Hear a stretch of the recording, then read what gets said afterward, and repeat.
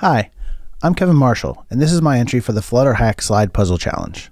First, I'd like to do a quick demo of the game across a few platforms. Then, if there's time, I'll do a quick walkthrough of code, or I'll put that in the second video that you can watch later. All of the code is available on my GitHub, and I'll put a link to that in the description below.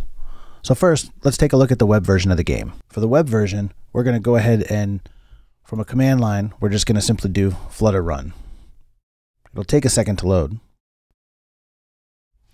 Okay, and so once it launches, you're going to have a game that looks like this. The basic concept of this is a combination of a slide puzzle along with a crossword.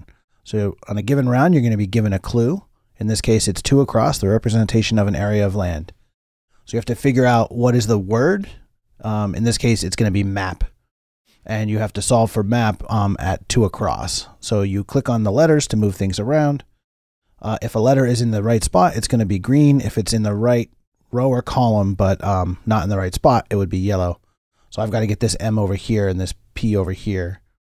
In this case, I think it's going to be a simple shifting of the letters. So we can do that. Now, when you get it right, it'll say you've solved one puzzle in this game, or how many ever puzzles you've solved, and you can click next. It'll move to the next one. There's a quick how to play here. Basically, every 5 levels, it will increase to make the puzzle harder. We're tracking the level, the number of puzzles solved, the number of clicks, and the seconds played. And there's a quick little about screen that just tells you a little bit about me in the game. So that's the web version. We're going to go ahead and quit that. And next, we're going to launch a mobile version.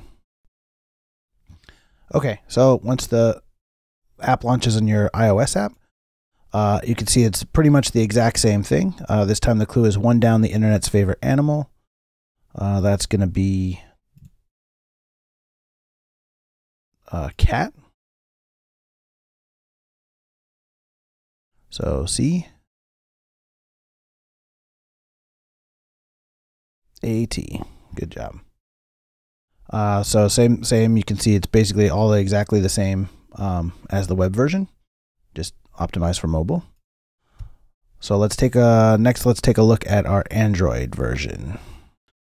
So as you can see, when you launched across the different platforms, it was randomly picking a puzzle to solve. It was starting to track the time, and as you can see across pretty much every platform, it's looks and feels and plays about the same, which is really one of the things I love about Flutter.